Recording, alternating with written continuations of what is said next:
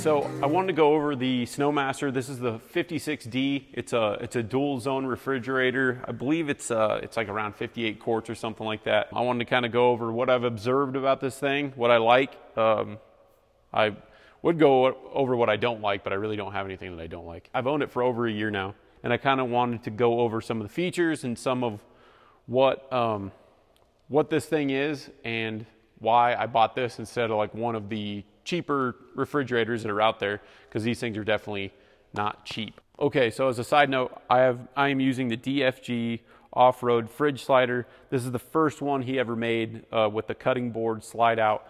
I have no idea if they've changed since then. My opinion of these fridge sliders is you almost can't build one for what he's selling them for. I've seen guys do their own with like plywood and stuff, and that's great if you want to do that, but this is like a very small form factor because it's aluminum, and it's just riveted together, and I have had no issues with this. I haven't seen anything wearing, anything loosening, anything like that. This fridge slider, in my eyes, is about as good as you can get for the cost. Like it's phenomenal. Anyway, he's got his own website now. When I bought this, he was just selling stuff on eBay. But anyway, it's been a really good fridge slider, so I do recommend checking those out. Now, it is a dual zone refrigerator, so you can have one side as a freezer, you can have the big side as a freezer, the small side as a refrigerator, or vice versa, or all of it is a freezer, all of it is a refrigerator, whatever you want to do.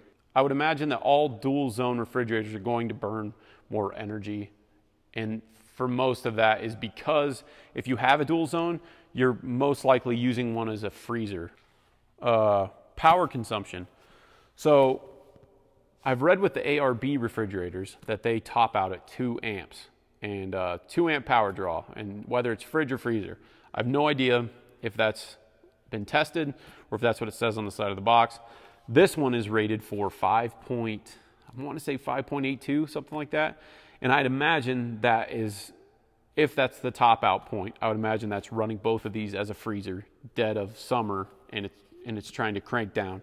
There are some definitive advantages to having a fridge and a freezer. If you have I don't know, frozen hamburger patties or something, you can move it over to the refrigerator. It'll thaw out by nighttime, you know, something like that. And you can just pack more stuff into a freezer. Having something like that, of course, there's ice cream. I bring ice cream bars and stuff, and I give them to our whole crew. And, you know, it's just kind of one of those things. Like, nobody's expecting it. They don't expect it, but when I have it, they are more than thrilled if you can do something like that. If you have children, of course, you're going to have stuff like that just to keep them happy and keep that sugar rush going. Okay, so the cover comes with these, and a Bluetooth remote comes with these. This is one of the coolest parts about this thing. So it's got a solar panel on the back, so you just stick it on the dashboard and it'll recharge itself, or it has a USB, micro USB that'll charge her up. It's got a flashlight on the tip of it for just in case you have it in your camp chair or whatever and you need a light. It's got a backlight, which is pretty handy. You can set your speed with this. You can set auto high, keep mine on low, and then you can set your temperatures, up, down, whatever you want to do.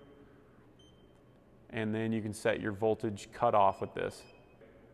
It's got a click on off, shut that thing off, and then you can charge it up or whatever. It'll charge while it's on. I leave mine in the visor. I check it every day of the summer just to make sure everything's still good.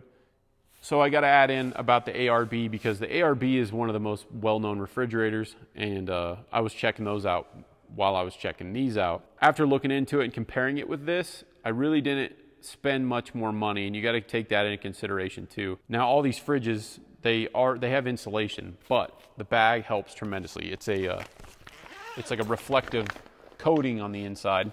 If you were to buy the ARB 50 quart and the bag and the remote, you're in it for basically the same cost as this. But I just wanted to point out that this does come with the cover, and it comes with the remote, and those two things you would have to buy extra with most other refrigerators. It also comes with a bottle opener, so you can crack a bottle right here. This pocket is basically what catches the bottle caps, which is kind of cool. I use it as where I put a few knives in here. This bottle opener can also be installed right here. They're pre-drilled. You don't have to drill any holes into this. It comes with some plugs, so you can put it here or you can put it here. It's got a cutout on the cover for that already, so you can do whatever you want. This one, I've seen some people put the remote in here. I keep koozies in here. This is a perfect koozie pouch. So that's what we use that for. Going over some of the other features, so I have straps on here holding this fridge down. This refrigerator has threaded feet on the bottom of it. Something else is this is lockable. Now in my group of people, probably don't need to worry about locking it. These zippers come all the way down, so when you want to remove the cover, it makes it a little bit easier. A beautiful finish on these. I see some guys run it without the cover, and I'd like to do that, but the efficiency thing is, One of the cool features about this refrigerator, I don't know if the others have it or not, it has LEDs in both sides. So if you come out to this thing, everybody's sitting around the campfire or something, you walk back to the truck, you don't have to have like a headlamp on or anything. I leave the fridge hanging out like this whenever we're camping. So when I come back and you lift this up, that's all the light you need. It is a sufficiently bright LED for each side, which is awesome. It helps a lot. And also, along with that, we're gonna wait just a second. There it is. Real subtle, but you'll hear it and you'll be like, what the hell is that? Just in case the kids or somebody or your inebriated self is cooking or something and you leave the fridge open. Another thing is the lids are removable. Kind of helps for cleaning. There we go. They come off just like that. Come off for cleaning. I suppose if you're out on a desert trip or something and they get sand or grit in them or something and you need to take it off and clean it, whatever. Now this thing does have drains in the bottom. So the inside has a divider system that slides out. So kind of makes it nice for dividing up the food or the drinks or whatever you got. And then the freezer is actually a double basket system where they stack on top of each other. Of course, it's all removable. You can do it, run it however you want, but it's got two of these. And then a bottom one and a drain as well on that side. Something else I want to go over that I've seen mentioned on forums or on like Facebook groups and stuff. People buy a refrigerator like this and they just don't understand necessarily what all goes into it. So this has a 12-volt plug, and pretty much all of them have this feature from any brand. There's a 12-volt plug, and then there's a plug for like a home outlet. You don't plug it into an inverter. If you have an inverter inside of your truck or your van or your car, or whatever you're running this thing in, you don't plug it into the inverter because there's a loss of power. This thing will only run for like 6 hours. It'll completely drain the battery if you're running it on an inverter that's wired to your battery. It's not designed to do that. So what the plug, it'll come with like a household plug that plugs into it. That's for the people that take this out, set it in the garage, and don't want their stuff going bad, or it's a dual purpose refrigerator. If you're a weekend warrior camper, you take this thing out and now it's your garage fridge. If you have a garage, you can back your truck into the garage and open up the door and plug it in to a household outlet. That way it's not drawing on your battery all night, because this thing will automatically switch over. I have it hooked to my dual battery system. If I plug this into a wall, it'll automatically take the household plug, the AC, and it'll automatically run off of that. So it'll stop draining your battery instantaneously.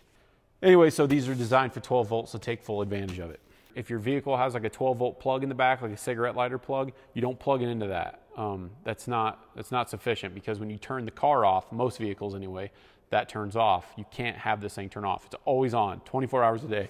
So the reason we do this instead of a cooler is because it is significantly more expensive, but a good cooler like a Pelican Pelican cooler or a Yeti cooler, whatever you want to look at, they're all really expensive, and then you got to keep up with ice and stuff.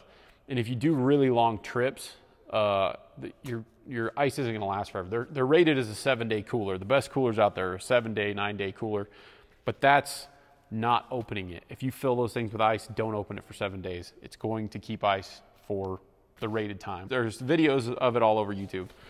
They hold the ice, but as soon as you start opening them every day, the ice starts melting at a tremendous rate. This is like so much nicer to have. You don't have to deal with ice. You don't have to deal with wet food. There's nothing floating around in the water at the end of the trip. It's in my eyes, it's worth it. I spend enough time outside.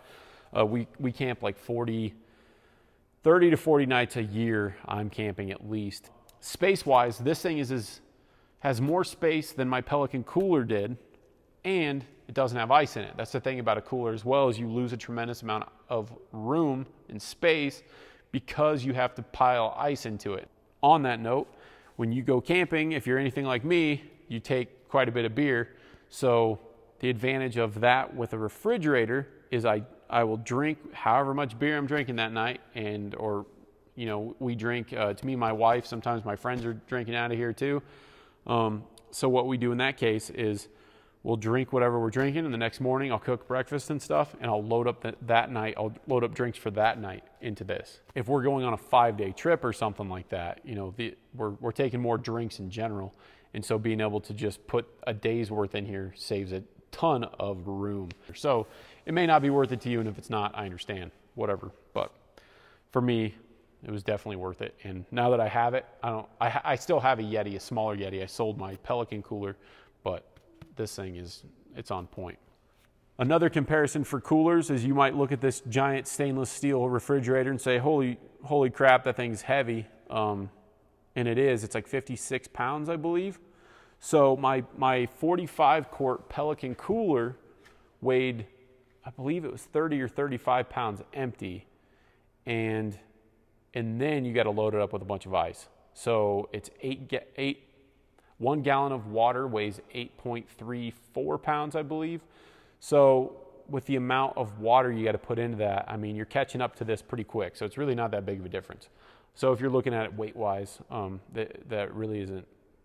that's not really a concern. Okay, so voltage shutoff. Most of these refrigerators come with a voltage shutoff feature so you don't deplete your battery to the point that you can't start your vehicle. When you have it plugged into 12 volt DC, what'll happen is that I have mine set at the lowest possible setting because I'm running a dual battery, so I'm not as concerned. My vehicle is going to start off the other battery no matter what. But it has a 10 volt, a 10.7, and an 11.8. You can choose whatever you want. So if it ever gets below any of those, whichever you set, the fridge will turn off, so your car will turn on. So that's why I went with solar, is to prevent that from ever happening. This whole system's expensive. It's an expensive refrigerator. I recommend a dual battery, and I recommend solar. The whole thing's expensive. So if you're getting into this, you do need to factor more in than just the refrigerator, in my opinion, especially if you're building like an expedition truck. If you're a weekend warrior, it's a different thing. If you're building a truck up like this, then you might want to consider the long run cost. I just kind of piece mine together slowly and surely, and eventually you have everything you need. So anyway, that's the SnoMaster 56D.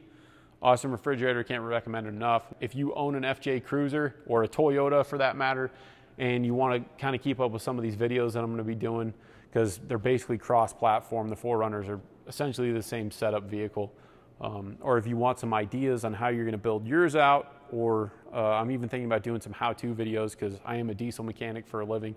So if you want some ideas and you want some inspiration, or you just want to check out what I'm doing here, feel free to subscribe to the channel, and I'm going to try to put more videos up, and hopefully you enjoyed it. So take care.